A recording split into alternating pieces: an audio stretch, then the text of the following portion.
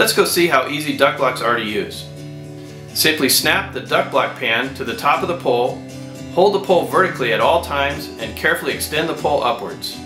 For safety reasons, never take your eyes off the pan until it is securely locked in place. Make sure the foam seals around and makes good contact with the ceiling all the way around the register. Extend the pole until the spring is nearly completely compressed, then just twist the pole to lock it into place. That's it. They can even be used on high sidewall registers as long as the pole can get about a 45-degree angle and be braced up against something. Zip wall poles can be set on top of beds, low walls, stairs, and other obstacles that would certainly make using a ladder very difficult.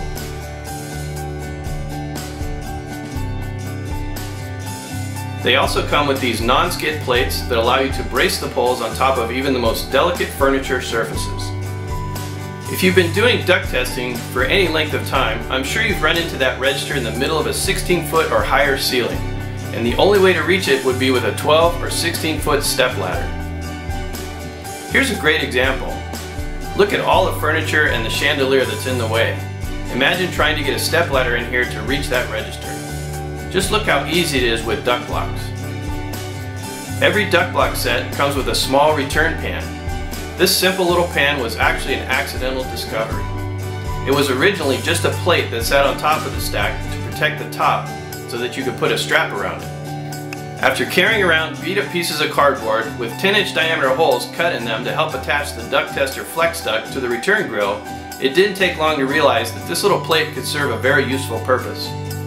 Just drop the collar down through the hole and tape it securely into place. Attach the flex duct and look how easy it is to set up against the return grill. The poles support the weight of the flex duct while you tape around the edges to make the final seal.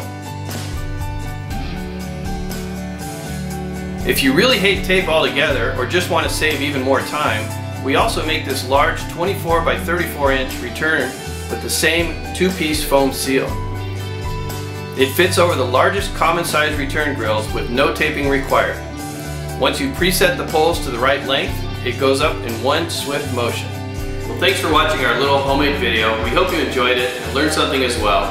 For more information, please visit our website www.sierrabuildingscience.com.